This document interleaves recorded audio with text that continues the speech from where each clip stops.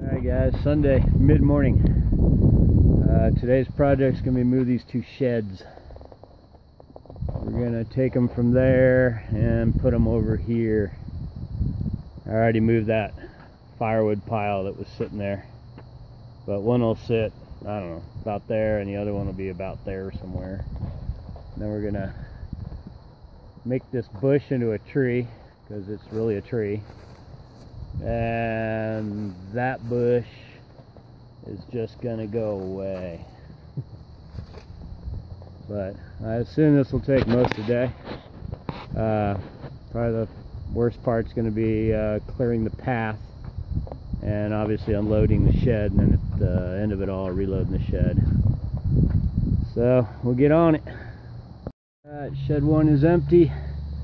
The path is clear. The area is prepped up. And it's a 7x7. I'm just gonna try like pushing on each corner and just kind of walking it over there. The other option is I got a big rope that I'll throw around the bottom and then just try pulling it, but we'll see how it works. Alright, I twisted it like that, and I've decided it probably weighs too much to do the rope thing unless I invite over one of those strongest man guys. I don't think I'll be able to put a rope around the bottom and just pull it, so we're gonna walk it back and forth. Alright, less than 5 minutes.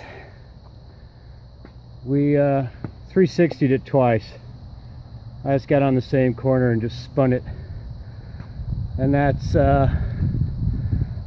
it's not quite gonna be there. It's gonna be more over this way, but I want to put the other shed there, and I'll squeeze that guy over so they're side by side again. Alright guys, I think that's what we're gonna go with.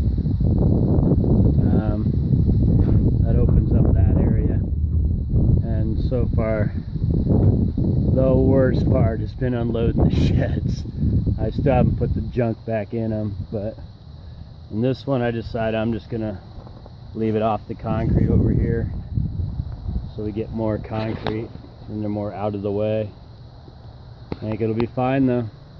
Alright guys, the shed move is done. I'll put the stuff back in the sheds, and I ended up with more room in the sheds, so either I forgot to put something in there or I did a better job organizing it. Anyway, I still want to do this tree today, and I got rid of the bush over there.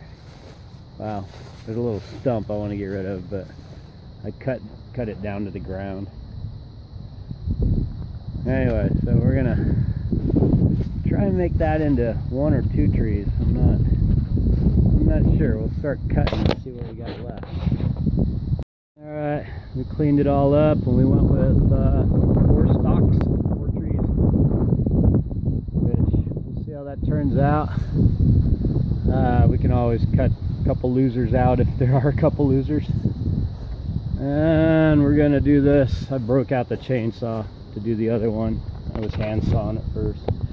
We're gonna skin that thing off of there too.